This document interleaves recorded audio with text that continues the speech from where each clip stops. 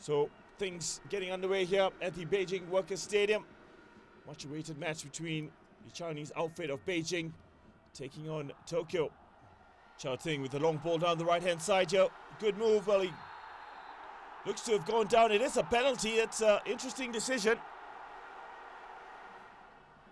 Xianglong steps up here on his left foot and cleanly slots it to the back of the net as Beijing Guoan go 1-0 up.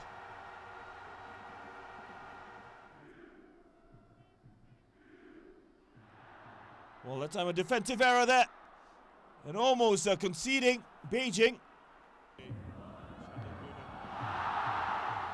But now it's a, well, great shot at goal there. It's a good chance here, and needs to get the cross in. And it comes in here just on the edge of the area, takes a shot at goal, and it's a great shot. It is the equalizer. Really, Tokyo have found that out of nothing. So it's been an equal distribution of, well, it's a great ball in here as well. As the referee blows the full-time whistle here at the Beijing Workers' Stadium.